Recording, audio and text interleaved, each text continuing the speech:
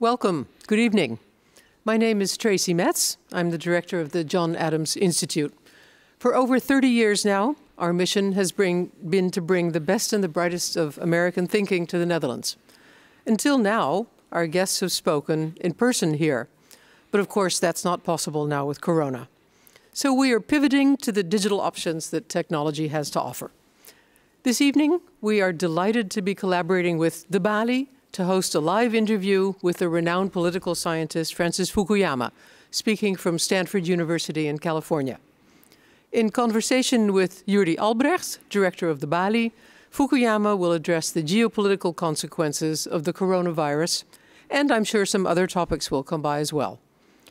In a recent article in The Atlantic, Fukuyama wrote, "The major dividing line in effective crisis response will not place autocracies on one side and democracies on the other. What matters in the end is not regime type, dictatorship or democracy, but whether citizens trust their leaders. Trust is the key." A word about practicalities for this evening's event. You can watch the interview on YouTube or via the site of the Balie or on the Balie's Facebook. But to ask a question, you go to the link in the app Slido, which you will find on our websites, www.john-adams.nl and www.thebalie.nl. And the site for asking questions, it's just a one-click process, will also appear every now and then in the image on your screen. After the interview, I will pass your questions, at least some of them, to Yoeri Albrecht and to Professor Fukuyama. You can send in questions whenever you like. Don't wait for us to invite to do so. After the interview and the questions, I will come back to you with some short closing remarks. Last year, on March 8th, John Adams and the Balie had the pleasure of welcoming Francis Fukuyama live in Amsterdam. Yoeri Albrecht was also the interviewer that evening, so we know we are in good hands. And actually, we knew that already. I will now give the floor to him, to Yoeri. Thank you very much, Tracy Metz. It's always a great pleasure working together with the John Adams Institute. And it's wonderful to be introducing Professor Francis Fukuyama to you. Welcome to everybody at home. I'm the director of the Center for the Arts here in Amsterdam, the Balie. Professor Francis Fukuyama is truly one of the most influential thinkers of our time. But I'm going to introduce him a little bit for you. Professor at the Center for Democracy Development and the Rule of Law at Stanford University in America, the United States.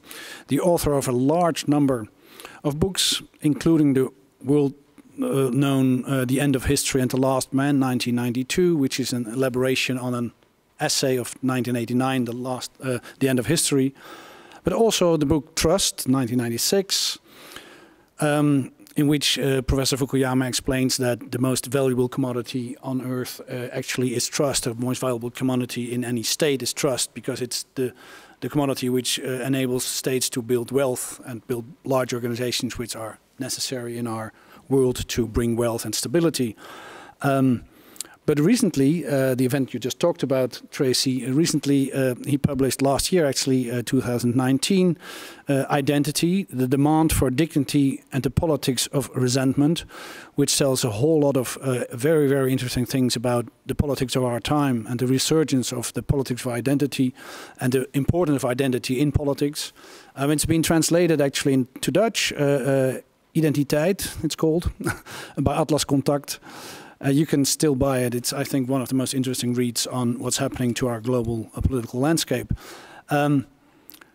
You referred already on it to it, Tracy. Recently, Professor Fukuyama wrote an interesting article in The Atlantic in which he states that indeed the response to the COVID pandemic, the success to the response lies in the trust their citizens have in their state. We'll be talking about that. Warm welcome, Professor Fukuyama. Francis Fukuyama, it's great talking to you. Thank you for joining us from Stanford Live. Maybe just to start off, Francis Fukuyama, why is it that this trust is the most important thing in the response, in the successful response to the pandemic? Why would you say that? Just briefly to start off. So, Yoeri, before I answer that question, I want to thank the John Adams Institute, Tracy Metz, and you for having me. I'd much rather be in Amsterdam in person, but I guess this will have to do in this period of lockdown. So I think the reason that trust is important, I mean, it's important in general. It's important for the economy, it's important for politics. But I think at a moment when people are asked to do something quite difficult and extraordinary, like stay at home for 2 months and not go to restaurants and not socialize and not do all of the things that they are accustomed to doing, you're not going to do that unless you get a lot of voluntary compliance. Now, if you're an authoritarian country, you can threaten people, you can put them in jail, you can use coercion, but that's actually not the most effective way of getting compliance. It's much better if people follow instructions because, you know, they believe that the government knows what it's doing and they want to keep themselves and their fellow citizens safe, and so they do things voluntarily. But that requires actually believing in a number of things. Obviously, you have to believe your government's legitimate, but beyond that, you have to believe that it has the requisite expertise, that it's making decisions based on some concept of public interest and not simply narrow political calculations. There has to be trust in fellow citizens because basically we're social animals and we imitate, you know, what people around us are doing. So if you're going to a spring break beach party because you see all your friends doing it, you know, you're not going to be obeying rules.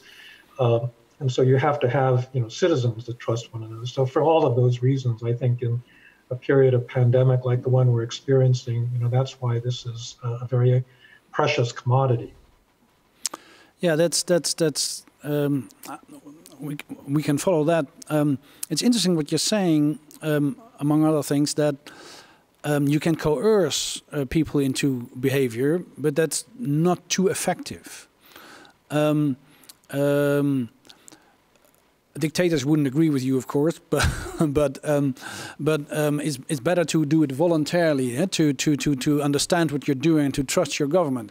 In that respect, how would you look upon the Chinese take on this? Because they locked down whole regions, and I mean they are an authoritarian one-party system, of course. Mm-hmm. But it seems to have been quite effective.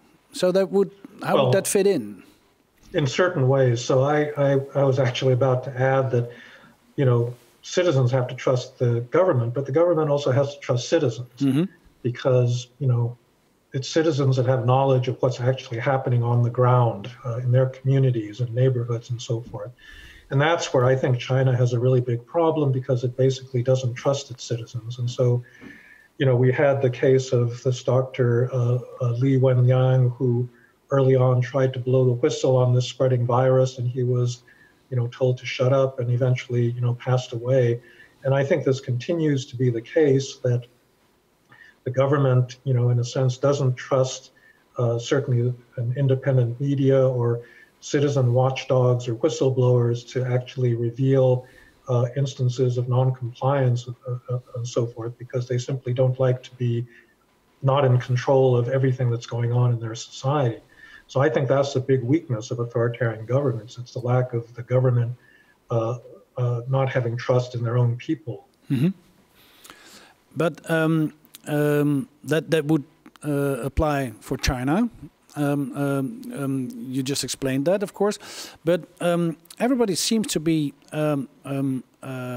under the impression that the response of China to this crisis was very effective, or would you say it was probably not, or is that overestimate? Well, look, if you look in terms of the statistics of per capita deaths and infections and so forth, there is a problem with the statistics coming out of China. So a lot of people think they're understated, but even if they're not understated, I think that you still have, you know, fairly impressive performance in controlling the disease. However, if you look at neighboring South Korea, mm-hmm. a democratic country, they have even better statistics. You know, they have fewer infections. They were able to control the disease despite a big early outbreak.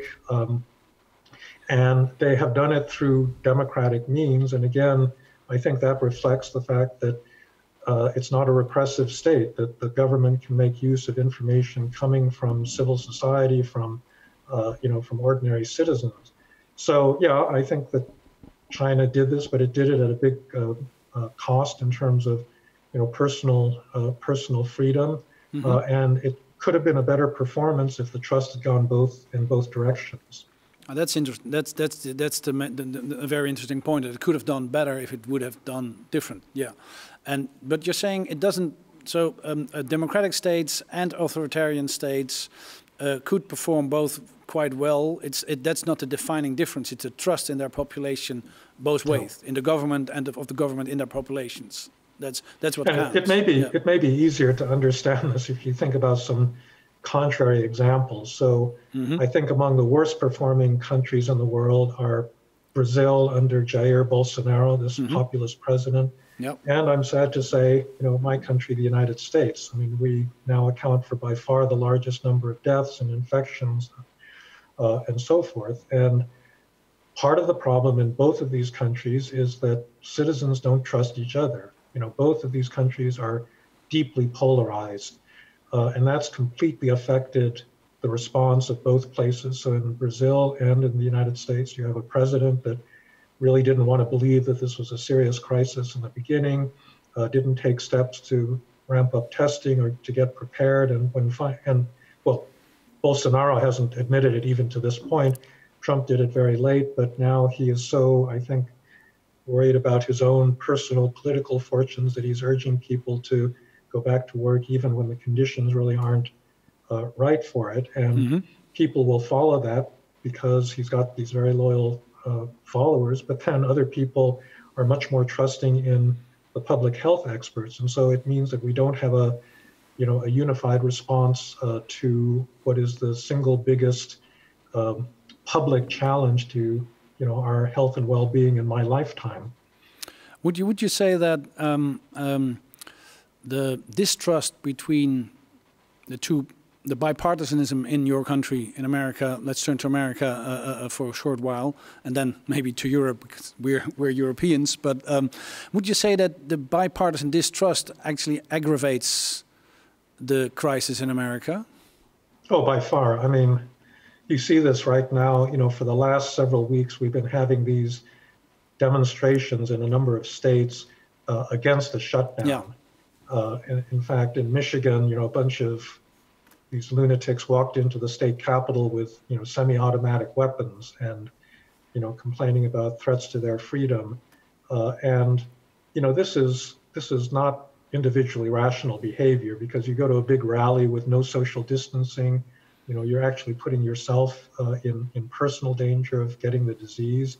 But I think the kind of cultural identification has gotten to the point where you don't actually think, rationally about things.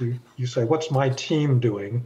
And if my team is saying, oh, we got to get back to work, the virus, the epidemic is a big fraud, it's way overstated, it's really not a serious issue, then you're going to take certain actions. But if you believe an alternative set of facts, then you're going to behave, very differently.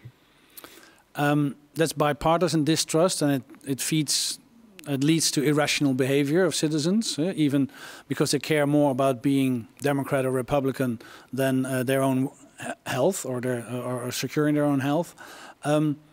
You also said that it's been aggravated, the situation, the pandemic in America, because of the erosion of trust into institutions by the central government, by the president. Is that right?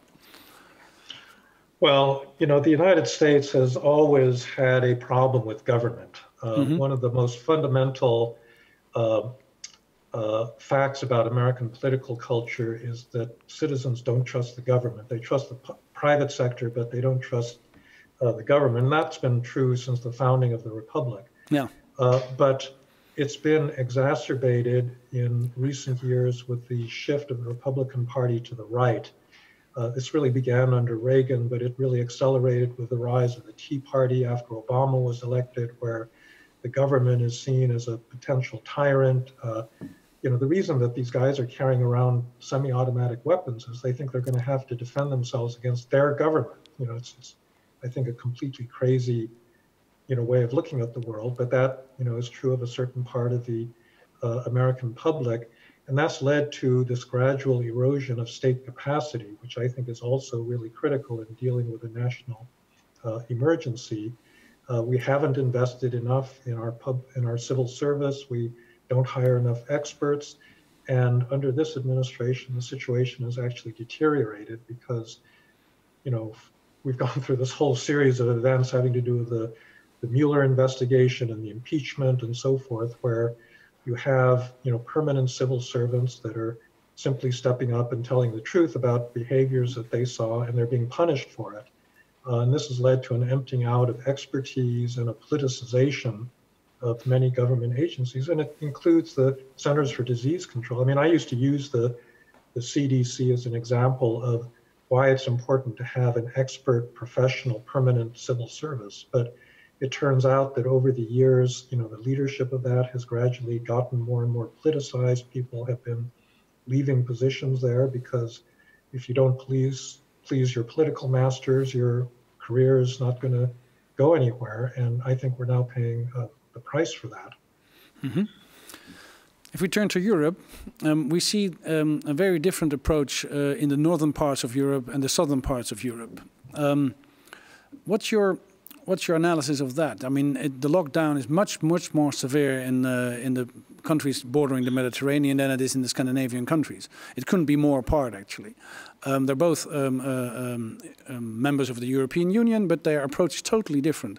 What does that tell you about your hypothesis of, well, actually your observation of trust in societies as a valuable way of... Well, yeah, I think it actually confirms the overall hypothesis, mm-hmm. because one of the things that you have in Northern Europe, in Germany, the Netherlands, and Scandinavia, is a much higher degree of social trust and social consensus, which has been reflected in, the continuing dominance of the centrist parties in most of that part of Europe. Mm-hmm. In Southern Europe, it's different because you've had a much higher degree of polarization. I mean, Spain has had multiple elections because they can't agree on what kind of government they want. France has been bitterly polarized with,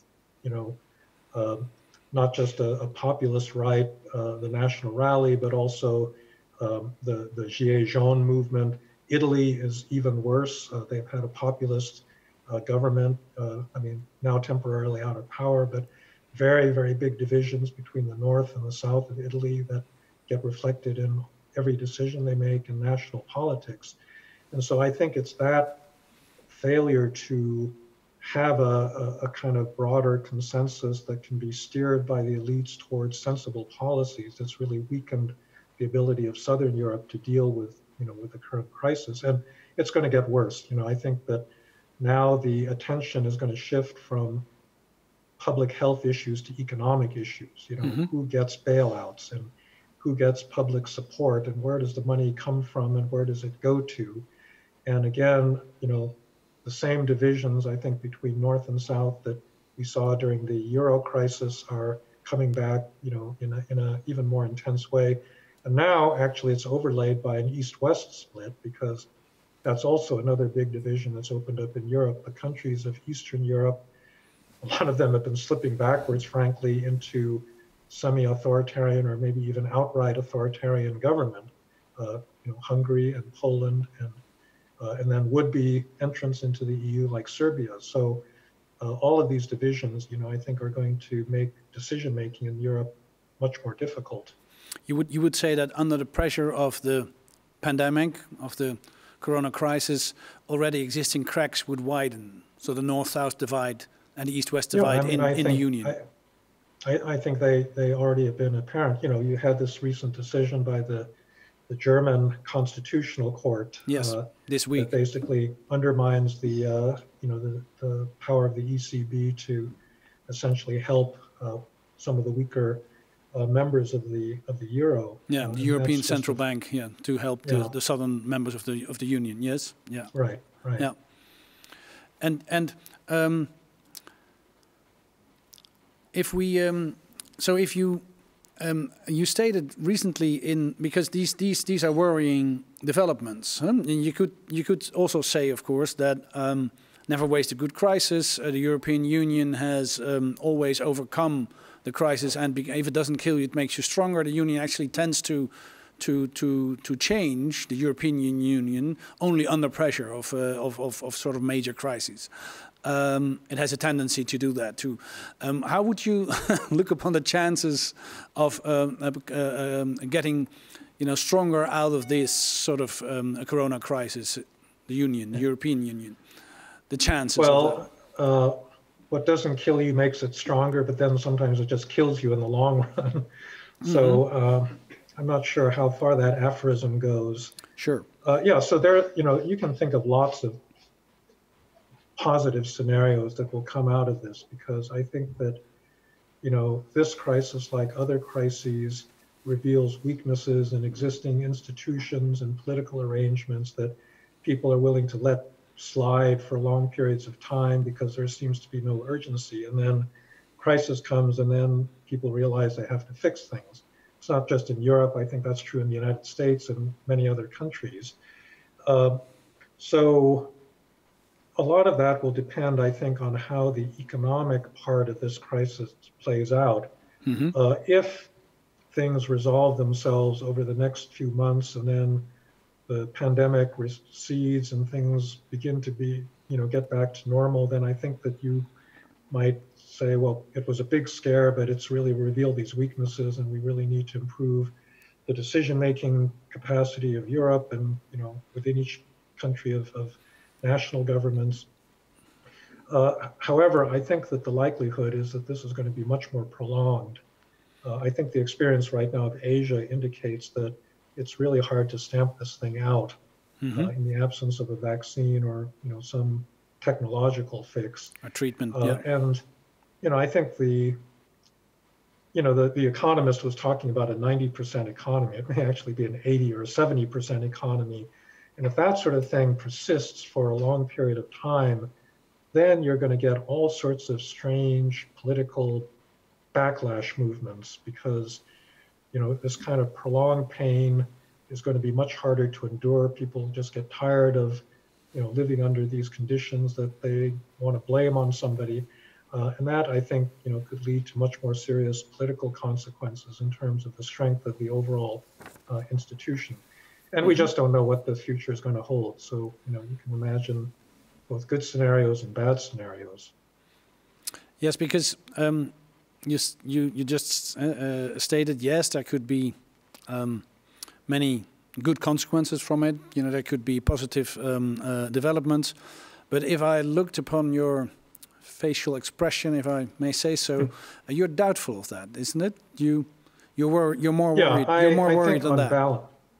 On balance, just giving the epidemiological characteristics of what we're going through, it looks like we're not going to get out of it quickly. And if we're not going to get out of it quickly, then, I think you're going to face much more complicated and dangerous long-term consequences. Because I'm just thinking of a quote I read in an interview you just recently gave. I think it was on a website, SubChina, where you stated, "I worry both about global democracy and peace because we may be losing both of them." That's a much more dire scenario. This is really, really worrying, and I think it's extremely worrying if it's uttered by the man who's been, one of the most influential writers on 1989, who's been very influential on writing about the consequences of 2001, the 9/11 crisis. So what's if this is partly or wholly your take? How come?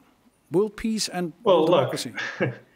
So my opinion is not going to affect anything in the long run. And honestly, we just don't know what's going to happen. But I would say that lots of reasons for worrying about global democracy, because any kind of external shock like this, a national emergency, automatically creates incentives to strengthen executive authority.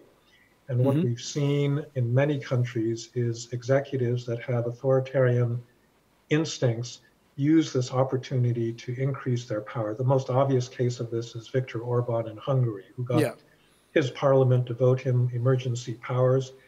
Of course, the first thing he does with these new powers is to roll back transgender rights. That was obviously the most critical thing happening in Hungary at that moment. But I don't think he's going to give them back. But it's not just that country, that this has happened. And I think that one of the things that worries me is that we're not even aware of this happening in many countries because we're so preoccupied with our own domestic crisis that we're just not paying attention to other parts of the world. But it's been going on, let's say, in Uganda, in El Salvador, in Turkmenistan, many other places where authoritarian leaders are tightening the screws and are unlikely to give back power once the immediate crisis relents. And so that's something that I think everybody that's interested in the future of democracy needs to pay attention to. By the way, so if you actually, this is a concrete suggestion I can give to a European audience. Yeah, please. Europe is, so you're talking about possible good consequences. Yeah. One of the failings, I think, of Europe has actually been to prevent Hungary's slide into authoritarian government.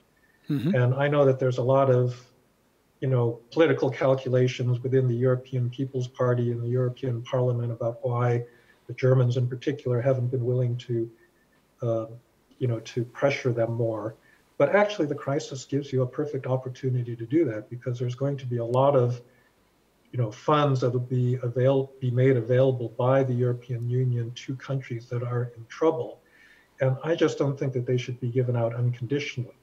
And this is actually a great opportunity, with a country like Hungary or like Poland, both of which have been backsliding in terms of democratic practice, to say, you don't get a single euro until you have fixed some of these problems in your own democratic institution. That's my little sermon. I'm not a European, so I can't, vote in European elections, but I mean, it is an opportunity. The eyes of the outsider actually are sometimes more important than our own eyes. So it's a very important observation, I would say. You would say, but I can see your point about democracy and the threat this crisis brings to a liberal democracy and to global democracy, because you didn't mention Xi or Putin, but they both, are liable to do the same thing as Viktor Orban did, of course, and actually Putin already did. Nobody really noticed, but he, managed to stay in power for another 10 years or something. But you're saying world peace as well. World peace might be at stake for a prolonged crisis. Well, yeah. So the reason I think to worry about that really has to do more with the developing world. People have been speculating for a long time that climate change was going to make a number of developing countries basically unsustainable, and that was already beginning to drive conflict in parts of sub-Saharan Africa and the Middle East, and that in turn drove the earlier refugee crisis. And I think that the epidemic has not even begun to play out in many parts of the developing world. Actually, in Africa, it's surprising that the numbers seem to be as low as they are, but that may simply be the result of poor statistics and record keeping on the parts of governments. But, given the conditions in many parts of the developing world, in the next 2 years, say, this could, evolve into a really monumental health crisis that then is going to drive people to migrate, to move, to their neighboring countries, and then eventually to try to get out of, their regions altogether. And that will bring back, potentially a migrant crisis like the one that happened in 2014, but potentially on a much larger scale. And so that, I think, would be the main worry about political instability leading to potential conflict that I could foresee right now. And also the fact that we're so preoccupied by our own crisis, our own national crisis, that we won't look upon other places in the world deteriorating or backsliding or big famines or those sort of things. You also said in the same interview, I read you saying there are some big changes in global distribution of power that have been created by this crisis.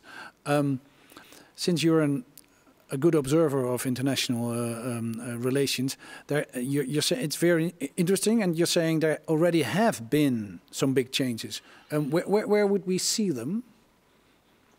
Well, I think that the biggest shift is simply an acceleration of something that was underway before the crisis, which is a shift of global power to Asia.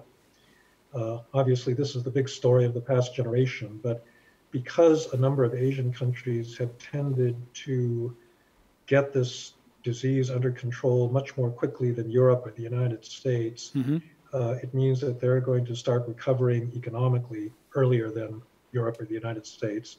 And that, in turn, is going to drive, the center of global economic activity, further to that region. Now, the one unknown factor has to do with actually the relationship of the rest of the world to China, because I think that, in my view, actually, this is a positive consequence of the crisis. Right. Many countries are now reassessing the extraordinarily high level of dependence that they've developed on Chinese manufacturing.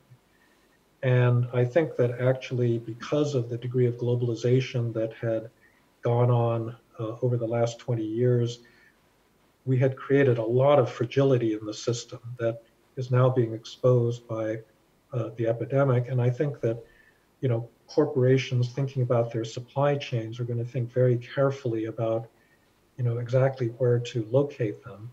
I think previously it was simply driven by very ruthless considerations about efficiency, that if you can squeeze a couple of cents out of, a particular supply chain, you're going to move it to a different country. And I think that resilience is going to be, more highly valued in a certain way. And in a way, this began with Trump's trade war already, because a lot of companies that were sourcing things in China began to move their factories out of China to other, parts of the developing world, or bringing them home in some cases. And I think that the one aspect of a kind of future economic world that may develop is that China itself will, in a sense, become the target of a lot of global anger, and other countries, will begin to reduce their dependence on China. So it cuts both ways, but overall, it does seem to me Asia is going to do better of all the parts of the world, and therefore, it's still going to be a pretty powerful, or an increasingly powerful actor. Yeah, right. So it's reinforcing actually already existing tendencies, the crisis in that respect. I am looking for a closing question because we want to go to the audience as well. Obviously, if I look at the interviews you're giving and the articles you're writing at the moment, you're having a close look at what's happening in the world and this crisis. Are you preparing a new book? Is there? Are you working on a book, or is this just me hoping that we can invite you back to Amsterdam? No, actually, I usually take a couple of years, to think about things. And, the New York Times columnist Tom Friedman, a few weeks ago, wrote a column saying that anybody that was writing a nonfiction book before this crisis hit has got to stop working on it and rethink the whole book, because I do think that this is one of those monumental, events like 1989 or 2001 that, is really going to change a lot in the nature of global politics. And that requires, I think, a little bit of patience as we, watch some of these trends play themselves out. So short answer to your question is no, but, like everybody else in the world, I'm actually just hoping to get back to some semblance of a normal life at the present moment. Yeah.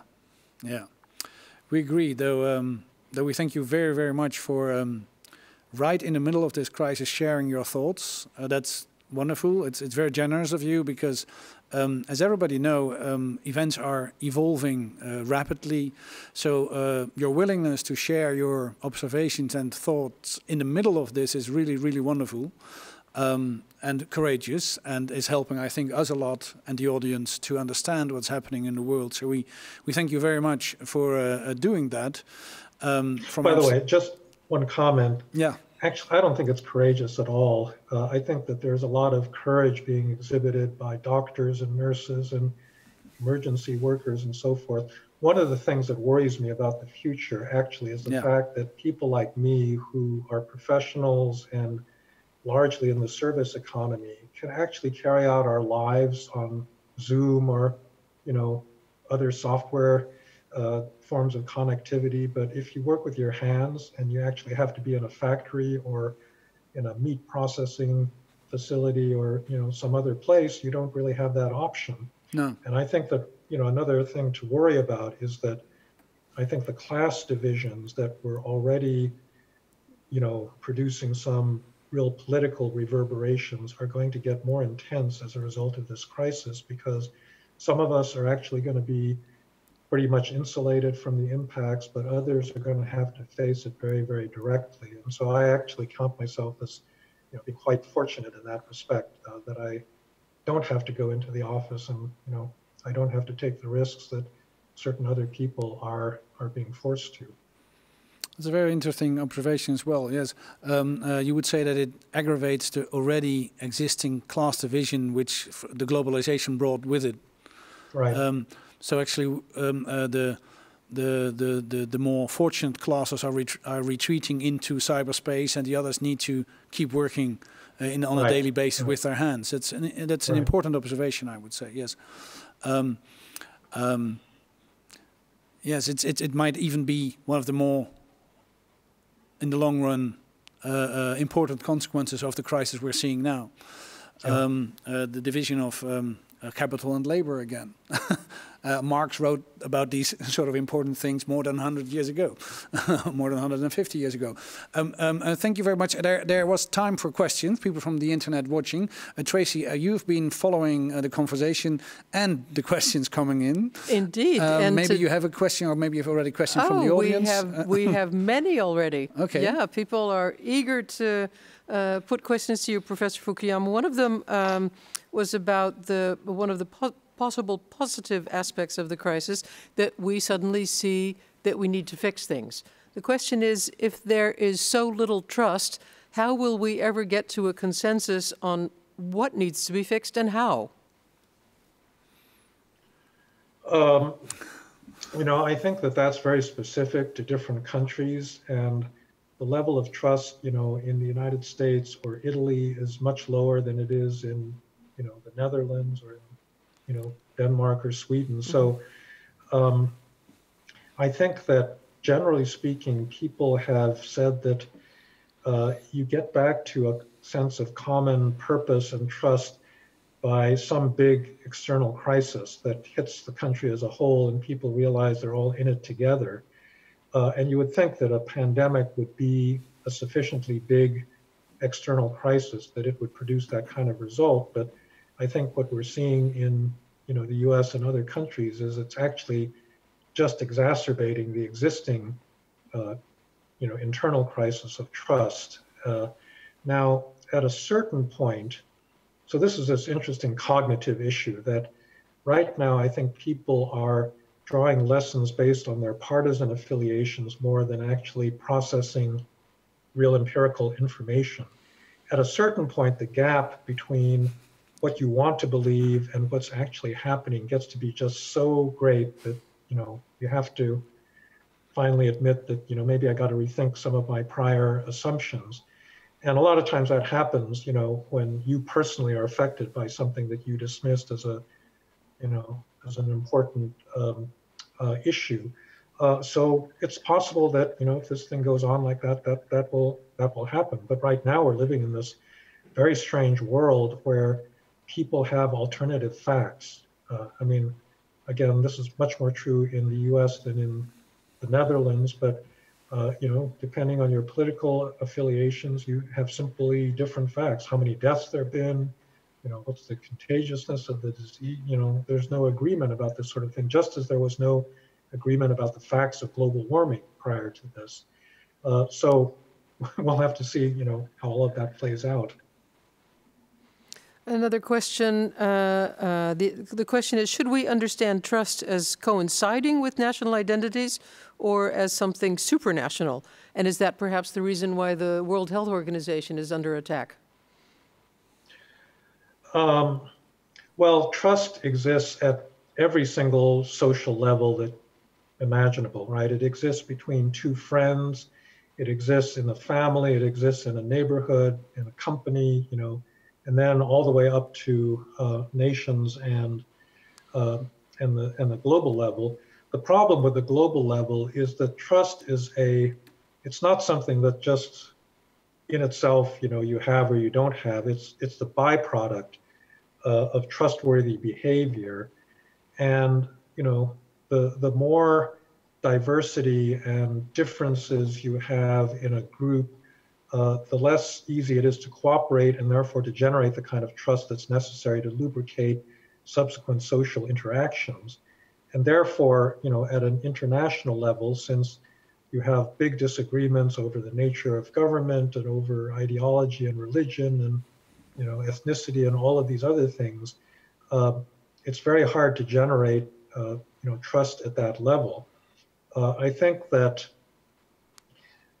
in Europe, it's a little bit even more complicated because between a global level and a national level, you've got, you know, the European level. And, you know, this is one of the things I argued in my book, Identity, that there had not been enough investment by European elites in creating a sense of European identity as opposed to German or Italian or French or, you know, member state level identities. To create this true post-national pan-European sense of solidarity. And we saw that, you know, in the Euro crisis breakout, and we see it now in current pandemic where, you know, members of rich northern countries don't necessarily want to bail out, you know, poorer ones because they don't really trust the governments to spend the money properly and so forth. And so I think that you have to worry about trust at all of those levels, and the way you build trust really depends on the level. But again, it really is based on kind of trustworthy behavior, and so it means behavioral changes, you know, for many of the actors. One of the members of our audience wonders whether the COVID crisis could be the spark in the American political gunpowder keg that causes a new American Civil War. Coming back to your comment on the danger for peace in the world. Well, that's you know, that's a worrisome possibility. I think that one of the interesting things in the United States up till this point is that although we're extremely polarized, there has been very little violence. You know, I lived through the late 60s and 70s when there's terrorism and bombings and, you know, police shooting demonstrators and things like that. And we've had almost none of that in this country, despite the bad feelings that people have for one another. I do think that there is the combustible material there. You know, you have all these people carrying automatic weapons to a demonstration, and, you know, a gunshot goes off and all of a sudden you can end up with a lot of people dead, and then that begins to escalate and so forth. But you know, actually, I don't think that that's likely. I think what's more likely is you're going to have an election in November, and, you know, you may choose a completely different kind of government. And actually, this may be the opportunity for democracy working the way it's supposed to. And actually, between those two scenarios, I think the latter one is much more likely than the former one. That's reassuring, at least. Well, perhaps this is my opportunity to ask what you expect in November. Will we actually have an election? I've read the hypothesis that Trump will try to postpone the elections. What do you see happening? Well, I don't think that that's going to happen. I think that what's much more likely is something like what happened in the state of Wisconsin when it held its primary elections a few weeks ago, where you still have an epidemic, people don't feel safe going to vote, and there isn't enough time to prepare mail-in ballots or some alternative way of voting. And as a result, people will start to contest election results. If you have a lot of mail-in votes, for example, I don't think they're going to be able to call the election on November 3rd. I think it's probably going to take several days until people really know what the results are, especially if it's a very close election. And that is like in 2000, in Bush v. Gore, that itself could lead to all sorts of, bad feelings and litigation, between the Republicans and Democrats. And so I think actually facilitating a really fair election is going to be a really big challenge. It'll be met by some states, and I think other states it won't be. And so that's something to worry about. But the question, there's a further question, which is what will be the outcome of an election? And there, I think there's a lot of signs pointing to really big problems for the Trump administration, because voter turnout in all of the primaries up to this point for the Democrats has been extremely high.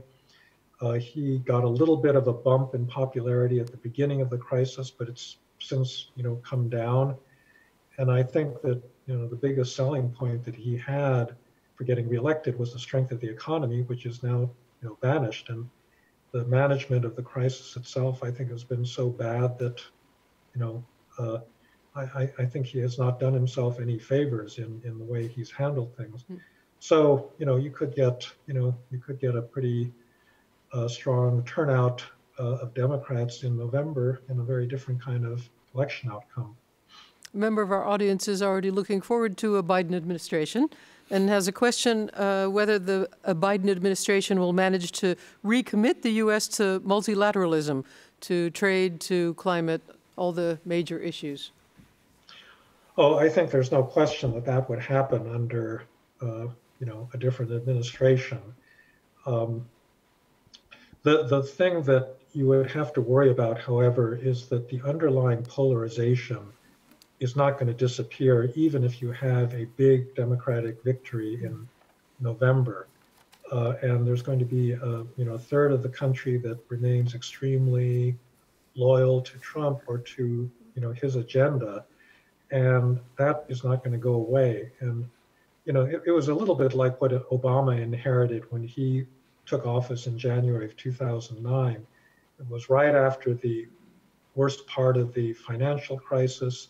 Unemployment was extremely high, and it was very hard to dig yourself out of that hole. And a Biden administration would have a similar kind of problem, and every step that they take is going to be second guessed and criticized, by the partisans on the other side. So I don't think that even a fairly decisive election is going to change things all that quickly, but certainly on international affairs where the president really does have a lot of power to change policy, I think that's going to go back to something much more internationalist than what we've seen in the last 3.5 years. A question that goes perhaps back to your book, The End of History, asking about your view on the concept of democracy in today's world, I assume with the emphasis on today. Does it exist, if it has ever? And should human relationships, interactions be re-examined? Well, we won't solve that before 9:15. No. But perhaps some sanguine words on the democracy's chances of survival? Well, I think, first of all, you have to break down democracy into its components.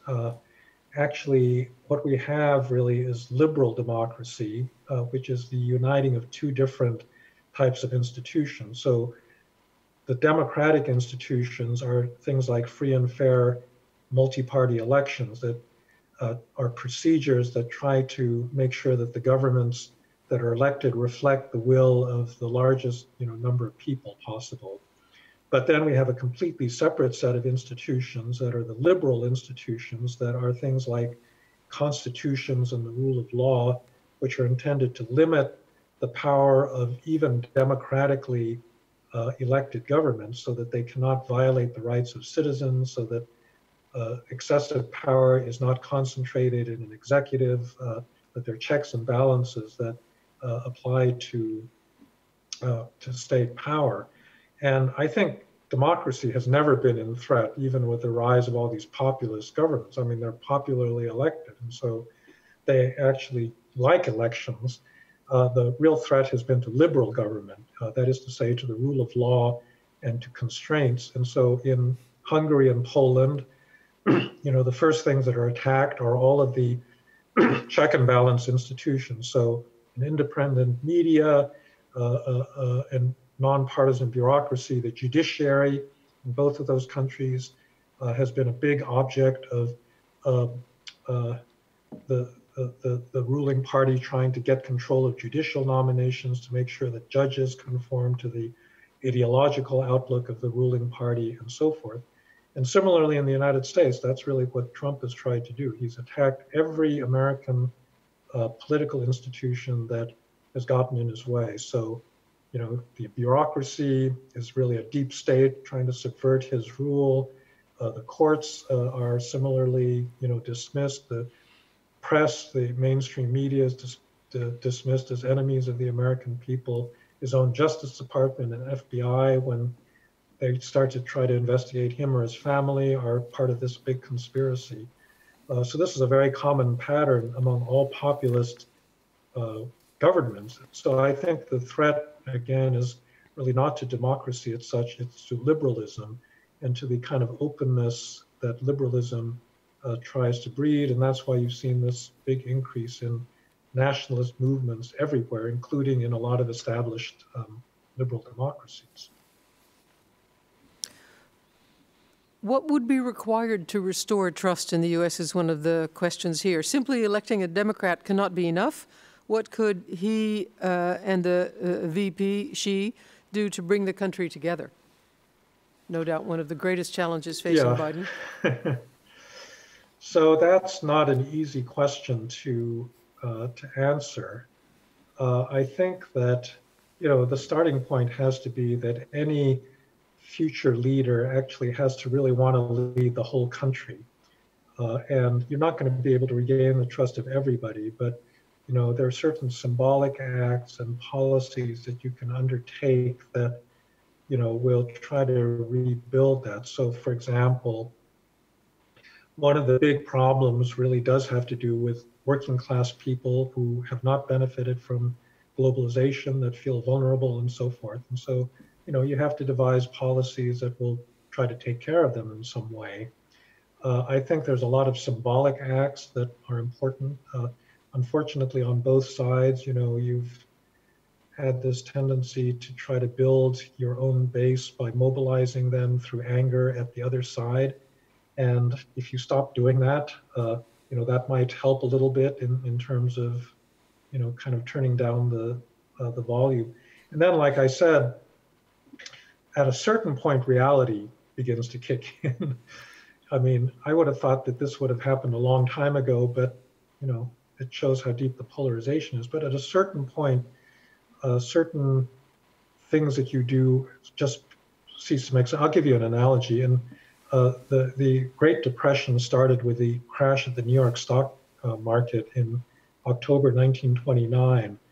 But the government kept pursuing these then Republican policies of tight money and fiscal austerity several years after that, until you had a banking crisis in 1931, and then banking system collapsed, and then unemployment skyrocketed to 25%. And it took that long for people to realize, well, actually, maybe tight money is not the best solution to our problems. But that's like 3-4 years later, and so sometimes it really does take a long time until the reality that you're in a very different kind of situation, begins to really take hold. And so I think at some point, reality does, it's like a big 2x4. You hit a donkey over the head, and if you hit him hard enough, you're going to get his attention. And up till now, the financial crisis in 2008 was not enough of a shock. The early phases of this crisis have not been enough, but at a certain point, that that actually may come. But that can take quite a while. I mean, you're right. I mean, reality is a bummer. It hits you over the head. In the long term.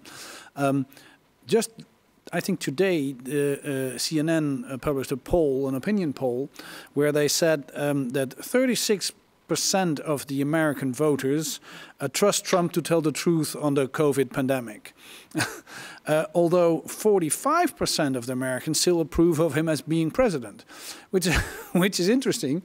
There's a big gap between that. A lot of people don't trust him to tell the truth, but they still agree with him as being president. Would you say that it's just, takes longer for reality to hit, or would that point to the fact that maybe trust isn't that important anymore in your political leader? Or could you, comment on this? Amazing poll, I would say. Yeah, it's hard to know. His support has always been different for different parts of the population. So there are certain core supporters where they're going to support him no matter what happens. And that's, I think, that 30%, that still think he's doing a great job in the crisis. There are other people that came to support him because they like overall things that he was doing, like deregulation or tax cuts or appointing the right kind of conservative judges to the courts, who didn't actually think that he was a great leader or figure, that people ought to follow, but they said on balance, I still think it's better than the alternative. And then there's a lot of people, frankly, that just don't like the Democrats. And, I think that was a particular problem with Hillary Clinton, because she wasn't just any Democrat. She pushed a lot of buttons for people that really triggered this very negative reaction. And so there's yet another group, that they're voting because they dislike the other side so much, and not so much because they like him. So I think that, those different poll numbers kind of reflect those sorts of divisions in the support for him. Interesting question here from Gustav. In the US, is COVID bringing Medicare nearer for all? And would that be a way to restore trust in government?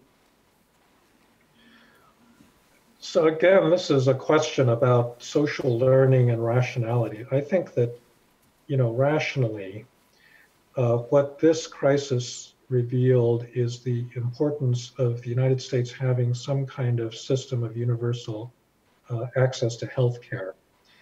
As I think everybody is aware, the United States was the only rich country that did not have a government-mandated system of universal health care until 2010, when Obama's Affordable Care Act, was passed. And even that one didn't really cover everybody, but it got us much closer to that goal. And then, as you're also aware, Republicans then spent the next 4 years, relentless. In fact, it continues up to the present, trying to repeal Obamacare and to, get rid of, what I think was one of the great achievements of that administration. Now, you would think that a public health crisis like the one that we're facing right now would underline the need for universal care. Now, whether it's Medicare or some version of Obamacare, which still relies on private insurance and private providers, that's still a matter that can be debated. I think there's actually reasons why it was more sensible to go with a private option than to try to, have the government run the whole thing. But that's an argument, that's a kind of second level argument, but certainly the argument for reinforcing the universal mandate and universal coverage is very powerful. But then you get this whole question of social rationality, because one of the things we've seen with the rise of the internet is that social learning is very hard to do when, you've got an internet out there where anyone can say anything. And if you think about it, in a longer term perspective, most social learning is basically done by elites. You think about the Great Depression and the lessons we learned about monetary policy, right? Ordinary people really didn't learn those lessons. It was academics, it was bankers, it was people that really understood, the causes of the Depression. It was John Maynard Keynes and, people up at that level.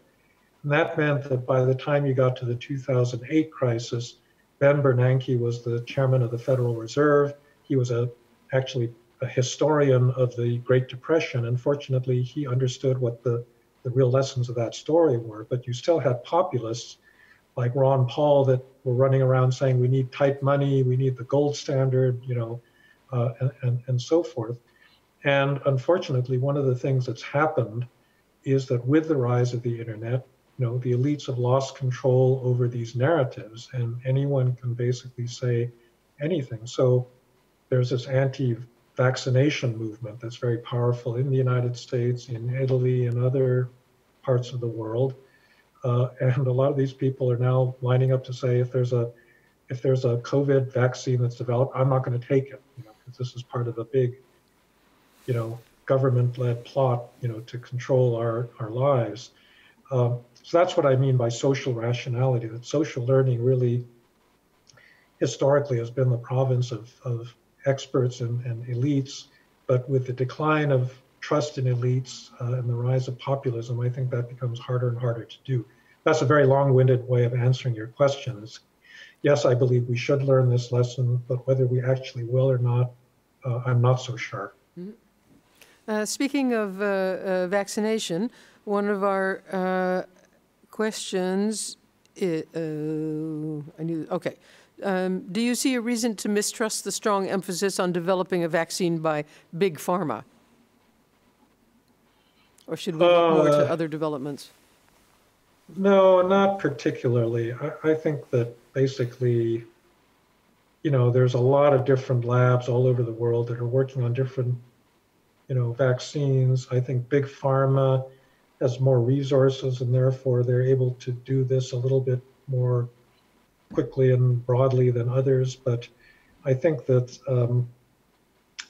they will be under a lot of scrutiny if actually somebody does manage to come up with a cure. And I'm not that worried that they're simply going to be able to exploit it, for their own purposes, because I think in the middle of this kind of health emergency politically, that, no company is going to be able to get away with something like that. If Asia, coming back to the role of China, if Asia comes out first from the COVID-19 pandemic and gets its economy jump-started before the West does, what will the consequences be for global relations?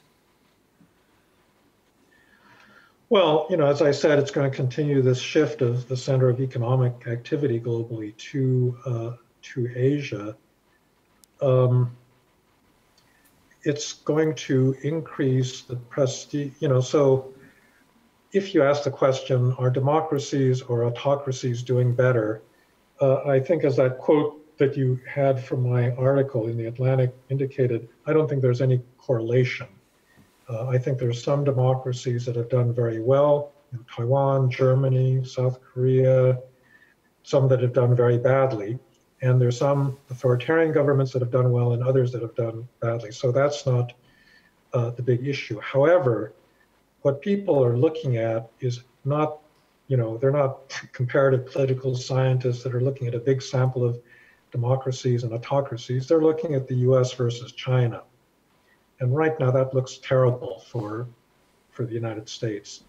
And I think that that's what people are paying attention to because China and the US are seen as exemplars of their respective forms of government. And so that's the kind of reputational damage that I worry about, that the China model will get what in the end is an unfair boost as a result of its apparent success, not in containing the virus initially, but in dealing with its aftermath. But we're not at the end of that story yet, because I think that there's also a lot of anger around the world at China for the way that they've covered up information. And I think that even in Europe, people can see that a lot of the Chinese aid is kind of a publicity stunt rather than something more long-lasting. So I wouldn't say that the short-term reputational damage that democracy has suffered is necessarily going to translate into long-term damage. And do you see, given this increasing East-West polarization, do you think there's a role for Europe to come fill that power gap? Or are we standing on the side, looking on ineffectively? Well, so the first thing is that I do not think that Europe can possibly take this view that, well, you've got the US on one side and China on the other side. They're both big superpowers, and we're going to be equally distant from both of them, right? That's just, in terms of fundamental European values, that's just impossible. One of them is a pretty brutal dictatorship that's put 1 million of its own citizens in concentration camps, that is militarizing the South China Sea, and on the other side, you've got a United States that right now has got a lot of problems politically, but because it's a democracy, it can change its government and it can fix a lot of those problems, and certainly is more likely to fix them in the short run much more quickly than China is. So I just don't think that Europe can say, oh, well, a plague on both your houses, we're going to somehow maneuver between the two of you. And that means that actually I think Europeans need to think seriously about their own values. So for example, just to take the Huawei controversy as an example, I think that just because the Trump administration has been pushing this line doesn't mean it's incorrect. I think any democratic country that allows Huawei to build its information infrastructure is crazy. It's crazy to allow them to do that. There is no such thing as a truly private Chinese company. By law, all of these private Chinese companies have to grant the government access, to data, to information, if the government demands it. And so you've got to worry that, if you've got Chinese infrastructure that's built by a company like Huawei in a future crisis, China suddenly decides to shut down your communications infrastructure, so the internet stops working. Are you going to really allow yourself to be put in that kind of a situation? So again, that's a very concrete example of where I just don't think that Europe has the luxury of pretending that it's somehow going to carve out this reasonable middle position between these two unreasonable, superpowers. I think that you have to take basic European values into consideration, and between those two powers, it's not China that is really the best example of them. Yoeri, do you have any closing question for Professor Fukuyama? Well, I'm very interested in the last remark you made.